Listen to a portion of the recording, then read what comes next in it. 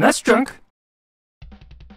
I really enjoy the heck out of Demolition Man. It's one of the most underappreciated action movies of the 90s. Sure, everyone digs Terminator 2, True Lies, Eraser, Total Recall. Oh wait, those are all Arnold movies. What happened to 80s action icon Sly Stallone? Well, he kind of tapered off a bit with stuff like Stop or My Mom Will Shoot, Oscar, and the abysmal Rocky V that everyone collectively wants to erase from history. Out of this stretch of crappy movies, though, came Demolition Man, and it still holds up today as a completely silly, yet fun and well-made action movie featuring a great villain with Wesley Snipes as Simon Phoenix. And I mean, come on, the movie relied on Rob Schneider for comic relief, and somehow it's still a good movie. I'm not sure whether that's more impressive than Arnie carrying Tom Arnold of all people in True Lies, but it's still a Herculean effort.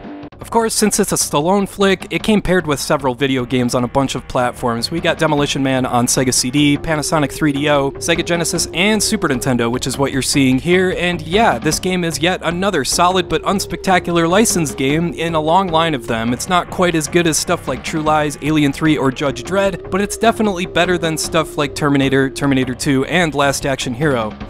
Take that, Arnold.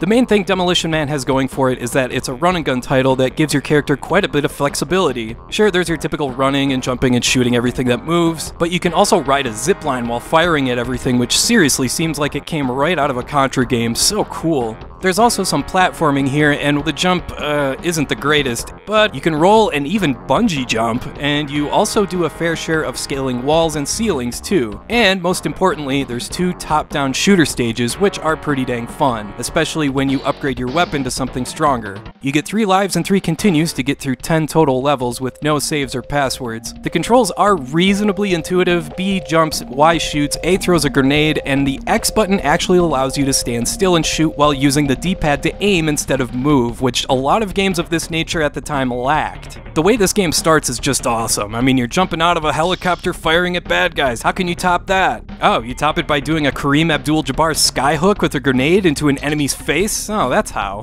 The side-scrolling levels consist of your typical stuff, like maintaining a health bar and upgrading your weapon, with the level culminating in a boss fight. But the top-down levels have you recovering hostages, which unlocks doors somehow.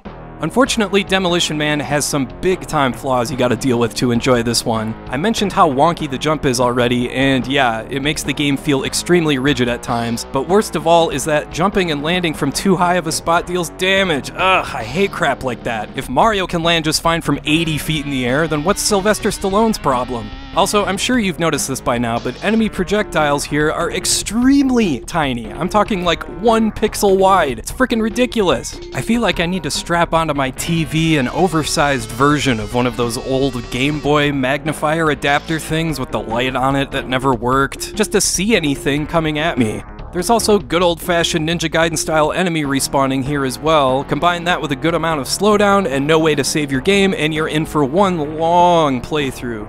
The Sega Genesis edition of Demolition Man is nearly identical, but it offers much better performance. Yeah, the jump still sucks, but everything is faster and more intense. Also, the soundtrack just feels like it belongs on Genesis. The SNES music, by comparison, sounds like it was merely ported from the Genesis edition because it really sounds muffled. I don't know if that's actually the case, but I do know that Tommy Tallarico of Video Games Live had a hand of creating the music on Genesis, so that's probably why it sounds a lot better. I should mention that the Panasonic 3DO version actually has scenes that were shot exclusively for the game too, which is kinda interesting.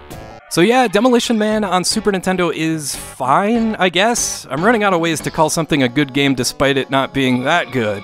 Demolition Man is an okay-ish, average-ish, decent-ish game-ish. It definitely has its problems, but I still had fun playing it. There, does that work? The controls feel stiff when you first play, but at least they're consistent. And hey, every level has plenty of stuff laying around that's primed to explode when you shoot at it. So how can you go wrong with making all this stuff go boom? Or should I say making everything a murder-death kill? I do think the Sega Genesis game is a bit better, and if you dig that and you want even more Demolition Man content, then you'll want to check out the Sega CD version as well, since that edition is pretty much identical but with a CD quality soundtrack and tons of scenes lifted straight from the movie. Regardless, if you're sticking with the Super Nintendo, which, you know, I tend to do for some reason, then that version of Demolition Man is perfectly fine too. I mean, hey, it beats trying to figure out how to use the 3 seashells. Alright, I want to thank you for watching, and I hope you have a great rest of your day.